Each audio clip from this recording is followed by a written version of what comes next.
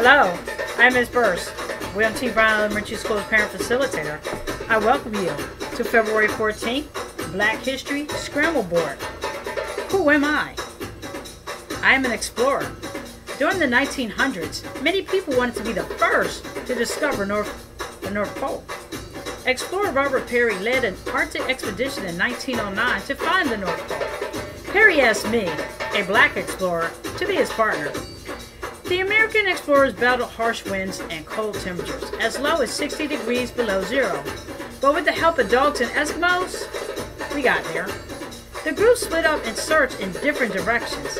Actually, I discovered the North Pole first, but since I was black, Peary asked me not to speak publicly about my discovery. We planted the American flag at the North Pole on April 6, 1909. Robert Peary got the credit for my discovery. President Howard Taft even made Peary an admiral. Everyone received medals except for me. After discovery, I ended up working in a parking garage until some black politicians got me a better job. My accomplishments were not recognized until several years later. Who am I?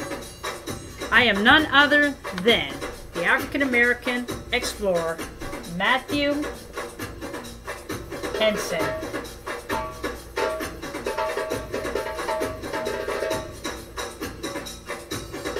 There you have it, today's Who Am I?